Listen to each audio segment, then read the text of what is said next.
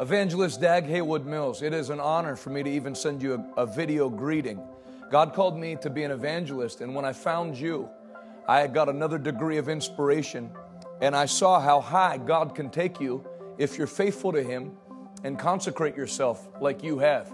And I want you to know you have been a major inspiration to me. I watch your crusade from America, and I'm blown away. I thank God for your life. I have all of your books. They are life-changing. And your messages, particularly your message on taking up your cross and following Jesus, was also life-changing for me. I want you to know I love you from the bottom of my heart.